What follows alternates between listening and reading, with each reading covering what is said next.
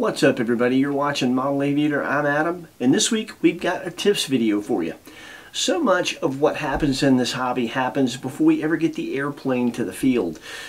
In and around our shop and hangar there's maiden preparation, maintenance, storage, projects, all kinds of things that we get into before we can ever get something to the field and actually fly it. So we put together some random tips for you that have to do with your shop and hangar that have come in really handy for us. They've saved us time, money, and headache. Hopefully they can do the same for you. So check them out.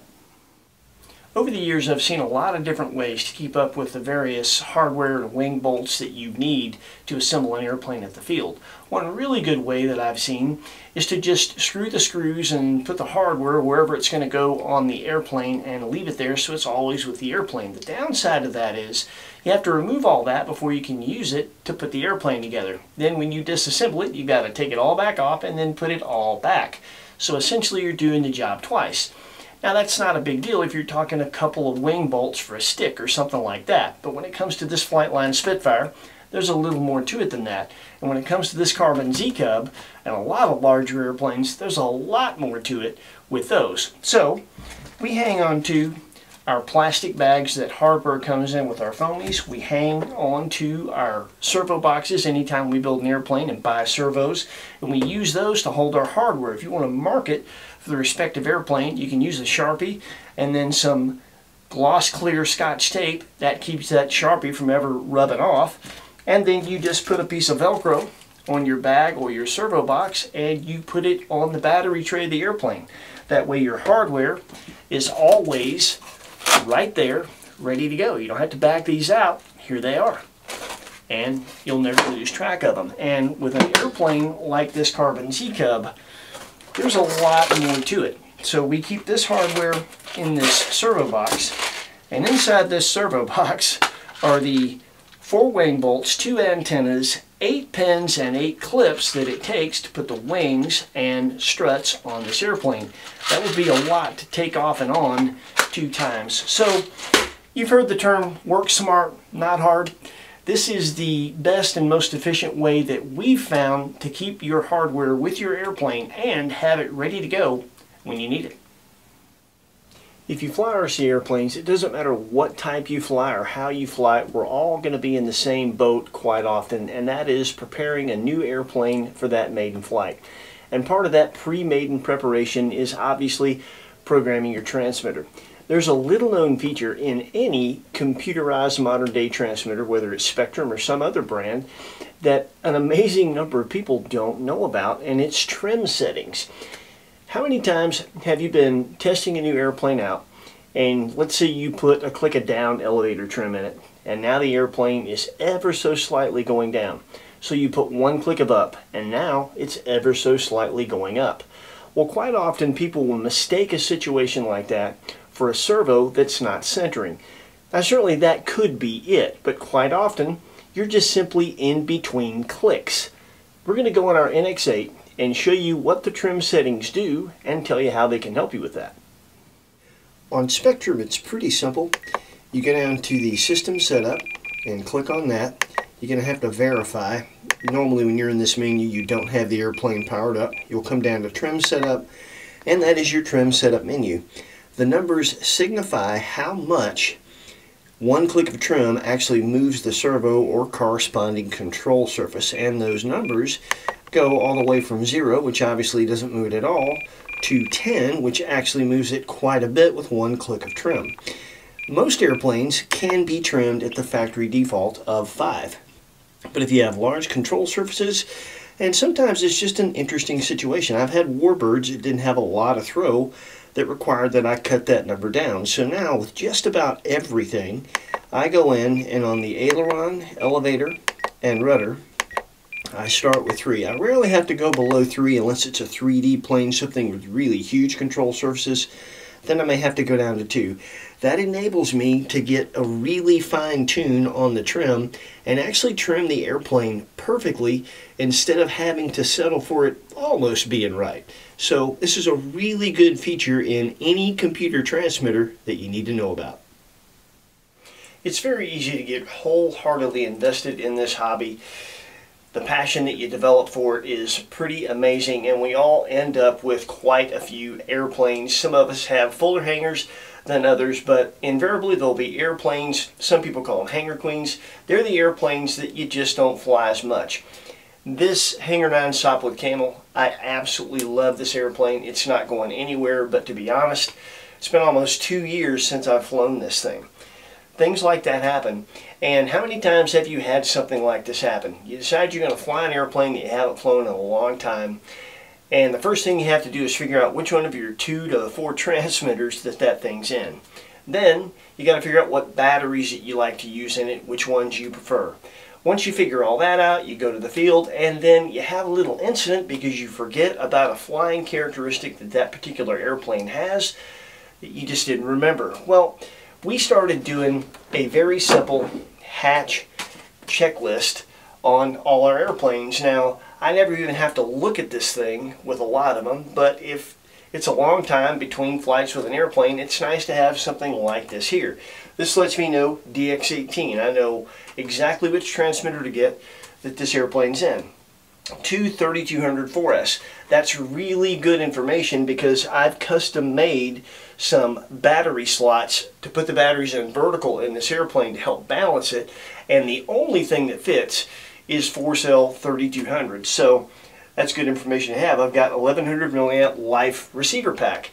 That's good to know because I have a mixture of servos in all of my large balsa ARFs. Some of them have high voltage servos. I use a 2-cell Lipo receiver pack in those. Ones like this that have standard servos, I use a life pack so I don't burn the servos up.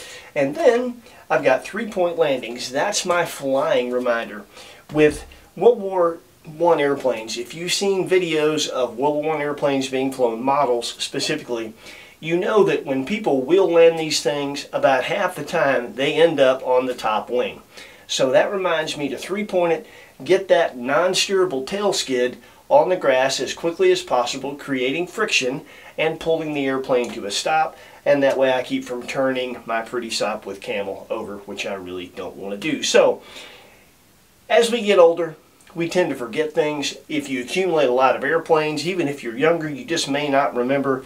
A very simple hatch checklist can save the day, make getting the airplane ready to go to the field quick, and give you that little reminder about specific flight characteristics that you need to remember. Over the years, this hobby has gotten so much easier than it was when I started. We've got it so good today. When I started, there were no bind and flies, plug and plays, or even ARFs. And back then, you had to learn some reasonably advanced modeling skills because that's the only way you could get in the air. Today, you can get away with not knowing how to do very much. There are people that I read in forums say, I don't know how to do anything and I don't care, I can buy everything I need and that's that. Well, that's fine, but the inconvenience gets to some of the people that are starting out today. Things like this. How many times have you seen in a forum somebody say something like, I got my new airplane in, couldn't wait to fly it this weekend, and lo and behold, dang it, the ESC has the wrong connector on it. It has a different connector than the sales page said. So now I'm dead in the water until next weekend because I'm waiting on an adapter. Well, soldering is a very, very basic modeling skill. It's one of the most basic modeling skills, and if you are an electric pilot, it's definitely something that it would behoove you to learn to do. That Weller 40 amp soldering iron cost me about 35 bucks at Home Depot. You can get a 60 watt for about 50 bucks. So it's not very expensive. You keep connectors on hand, you keep some spare wire on hand. You can go to a local modeling field, get somebody to give you an hour's worth of instruction, and then go practice. You can learn to solder from a YouTube video and then just practice at home, and in no time you'll be pretty good at this. It's just not a hard skill. So you'll never be dead in the water again with an airplane or batteries that you get in and they don't have the connector that you use. You can change that right now. You don't have to wait. Also, electronic components. When you buy a watt meter, it's going to come naked. You're going to have to solder the connectors that you're going to use onto that. A lot of times you get into ARFs, you get into some of the more advanced airplanes, you're going to get an ESC like this Castle. All the wires are naked. I've got to solder the bullet connectors as well as the connector on the ESC. So it's a really great skill to have. It is very basic. It will give you a lot more options. It will make the hobby a lot richer for you. So I strongly suggest, if you're newer to the hobby, give some consideration to learning your way around one of these. Today in the hobby, more foam flyers than ever before are experimenting with getting into balsa planes and finding out the magic of what that's all about. And it's because a lot of companies like Horizon Hobby and Extreme Flight and a few others are making plug-and-play examples of quite a few of these balsa airframes. That means it's easy to assemble and get in the air as a plug-and-play foam airplane. Well, through that, a lot of people are gaining the confidence to try out ARFs. That's just a covered balsa airframe that you have to outfit with the electronics. It's harder than a plug-and-play, but it's not hard. Well, with a lot of these airframes, you have to account for cooling for your ESC, your motor, and your battery. The intake on a lot of ARFs and some of these plug-and-play airplanes is pretty obvious, but there's a bit of inconsistency when it comes to the exit hole. Sometimes those things are cut for you at the factory, sometimes you have to do it. When you do, a lot of people think, well, I'll just use a hobby knife. Well, this is another great use for a soldering iron. Quite often what people will do is just use a hobby knife to make these holes, but sometimes when you have a curve, it's difficult not to fray the edges of the covering with a hobby knife, so we use a soldering iron. Now, this is not my good Weller soldering iron that I actually do electronic soldering with. I bought this thing at Walmart for about 10 bucks. It's kind of a no-name brand soldering iron. We just use the round tip, and you are going to trash the tip after a while of using it for this, but this is the only thing I use it for. Essentially, when you want to make a hole, you just very simply poke that soldering iron through and go around the circumference of the hole fairly slow, and boom, there you go. You have got your hole very quickly made, and the convenient thing about it is the heat from the soldering iron seals the edges. What I just did looks just as sharp as the hole that was made from the factory. So that's an easy way to make a cooling hole in covering on an ARF. Something I've noticed recently that Horizon Hobby's doing with a lot of their bind and fly airplanes, they're putting an extension in the bind port of the receiver so that you have something to plug a bind plug into. Now, a lot of people, I think, wonder why do they do that. It seems awfully redundant because in most of these cases you can simply get to the receiver and just press the button on top of the receiver to put it in bind mode. But that's provided you can get to the receiver. With a lot of scale planes, foam scale planes and balsa scale planes, like our Great Plains SE5A that Heidi and I refurbished together. We'll be doing a video on this at some point soon, hopefully. But this airplane, you got flying wires. You've got the receiver deep inside the airplane underneath this wing, and when you look in the battery bay, that is a step that I skipped. So I don't have my handy dandy extension poking out into the battery bay where I can get to it and put a bind plug to rebind this airplane to the new transmitter that I'm going to be putting it in. So now I've got to take the flying wires off, take the wing off, and just simply changing transmitters with this airplane has become much harder because I didn't just do the simple step of putting an extension in my bind port and running the extension into the battery bay where it's easy to get to. All I'd have to do is do this, had I remembered to do that, but I didn't. So that is a really great tip. With any airplane where you're going to have to disassemble to get to the receiver, if it doesn't already have an extension, just run an extension to the battery bay so you can get to it. If you ever change transmitters or have some reason to rebind that airplane, it's going to be easy. I was talking to a buddy the other day about doing this tips video, and he asked me if I had to name one tool that has made my life easier over the years in the shop and in the hangar more than any other tool, what would it be? Without hesitation, cordless drill. Now, I've had this thing about 10 years. For a couple of years before that, I had the corded version. Listen, there's nothing wrong with a rotary tool that's not a Dremel, or a rotary tool, or even a Dremel that has the cord. They work great, but what I've found since I got this for Christmas, my brother actually bought this thing for me about 10 years ago, is It's light, it's easy to yield, it's easy to use, and not having to worry about that cord has made it possible for me to slip the back of this thing into airplanes and work up at the front, like inside the bay of the airplane. And just not having the weight of the cord pulling at you makes it a lot more precise. So it's a little bit more expensive, but the fact that this battery's lasted 10 years, still holds a charge, and I can charge it up to full and work with this thing for an entire build or an entire modification or something that I'm doing with an airplane, it has made my life easy. When you buy it, it's going to come with this. You'll have a few things in there. You'll have a cutting disc, you'll have a large sanding disc, and you will have a grinding bit. It's actually not a drill bit for drilling a hole, it's for grinding things. You add a small sanding disc to that, and with those four things, you can do most of the things that you're ever going to have to do. Now, they make much nicer kits that have a lot of different things in there. That's always handy, but you certainly don't have to have that.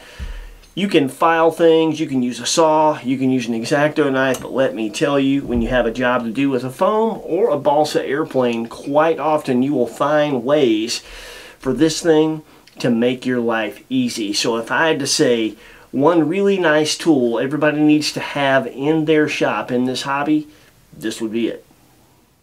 Something that's important to a lot of us in the hobby is keeping the finish on our airplanes looking good as long as possible. Some of us put a lot of time in airplanes, redoing them, painting them, and fading is something that is a real problem. Foam, especially unpainted foam, will yellow over time. A lot of times the paint on a foam airplane or the colors on a covered airplane will fade over time, and one way that you can kind of prevent that from happening, or at least put it at bay for a lot more years, depends on the lighting that you use in your hangar. Now obviously having these things in direct sunlight is bad, so we keep the window in our hangar shut all the time. There's blinds there so natural light can't get in. Fluorescent light's bad, incandescent lights are bad. LED lights, however, prevent things from fading. It will take a lot more years for things to fade, not just your covering, your foam, and your painted foam airplanes, but even the color pictures in your hangar will last longer and look vibrant longer. So if there's any way you can change the lighting where you keep your airplanes, your hangar, your shop, wherever you work on them, to LED lighting, that's going to be a big plus for you, and it's going to keep your airplanes looking good for a lot longer. Got a bit of a tip for you when you're getting an airplane, particularly a foamy, ready for the maiden flight. Quite often you have antennas from the receiver that you have to sort out. Now with this particular airplane, this is the Beech D18 from E-flite. It has two antenna tubes, but the antenna tubes are parallel to each other. So essentially both antennas would be pointing essentially in the same direction. You want them perpendicular to each other. So I'm going to do something a little bit different. And also this tube, I could use one of these, but that tube is about 1/4 of an inch away from a carbon fiber beam for reinforcement right there. And I don't want to get my antenna too close to something conductive like that. So ideally, with our horizontal antenna, I want to be about right there. Now you could just tape it down, but I like to do something a little bit different. I'm kind of marking with my eye where that's going to go. I'm going to take my X-Acto knife and cut a slot, curve it around right here. And I've just cut a little slot in the foam, and now I'm going to take that antenna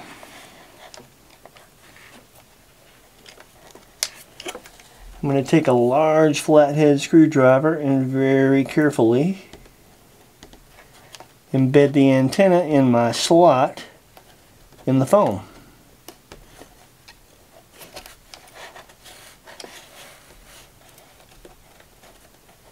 I want to be careful, especially with the exposed part of the antenna. That's the important part. And now you can see I've got my antenna completely buried in the foam, so it's not going anywhere. It's secure. It is not going to be in the way of the hatch that sits right down on it, And I can just take some clear Scotch tape just for good measure, lay it across there, and I'm done. I'm going to do the same thing with this one, essentially right here, and that will handle the vertical antenna. So I've got dual diversity, and I'll make sure that I tie this antenna into this servo wire so that the antenna stays clear of this arm. And that's it. It's just a really good way to orient your antennas, embed them in the foam. You never have to worry about them moving or coming loose. Okay, we've got another little trick. This is a tiny plane. It's a Durafly ME163.